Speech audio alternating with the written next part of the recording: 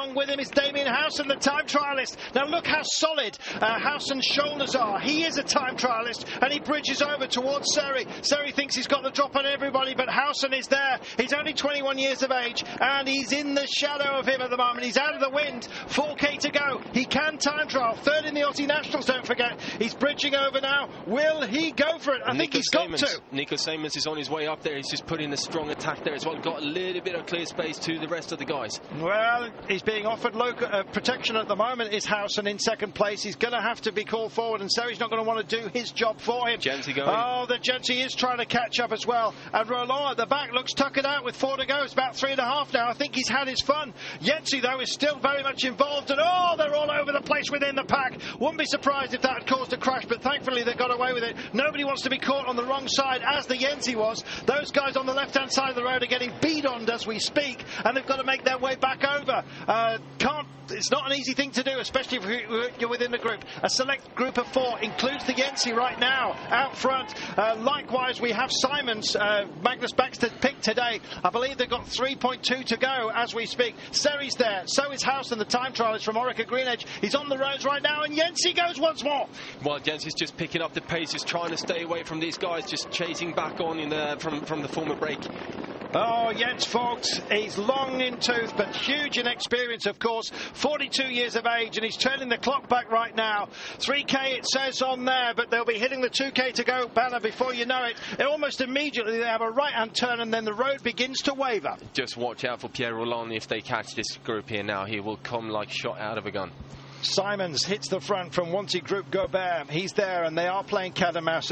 It's playing into the hands of those who were left behind a few moments ago, and here comes a counter-attack, and it's Mollard that's going on the other side of the road, hoping that nobody notices him. They've seen him now. He's out front, and Mollard's going for a very long one. We keep saying it, but so are they all. It's a rolling assault. Every single one of these has taken his turn out front to have a go, and Nico Simons yet again is up there. For Cairo Oral, Piedra looks like he's resting up at the moment, but he's still got time to regroup himself, get himself back together.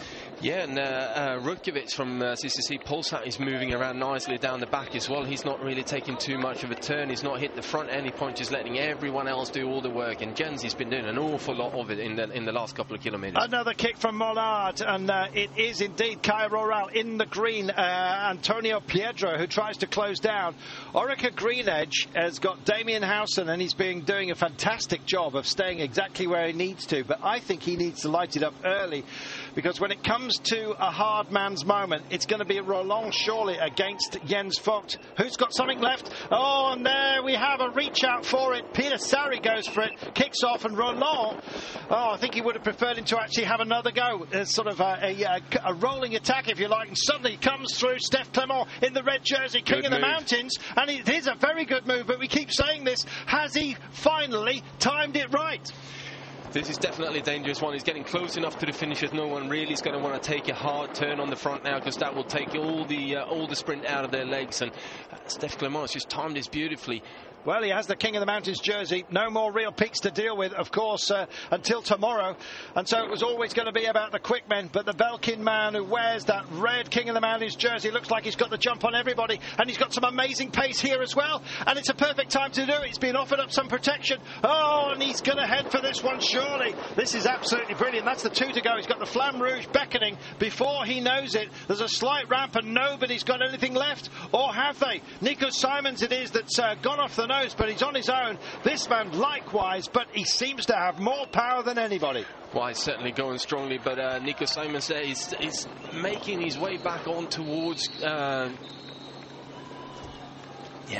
Punching out, it's Orica Greenedge, it's Damien Howson who's trying to bridge over as well. Peter Sari also involved from Omega Pharma Quickstep. I think Jens Vogt is cooked, unfortunately, today. Oh, my goodness. Kaya Orol's Antonio Piedra also there, but it's going to be minor places for them. It's going to be wrapped up, and it's going to be by the King of the Mountains man. It's a late charge coming, as it does, very late from Peter Sari from Omega Pharma Quickstep. And here comes the Yensi. The big powerhouse is also involved, but it's all too late. And the King of the Mountains makes it on a day that was supposed to be about a sprint. In the red jersey on the line as well is Rudy Mollard from Cofidis.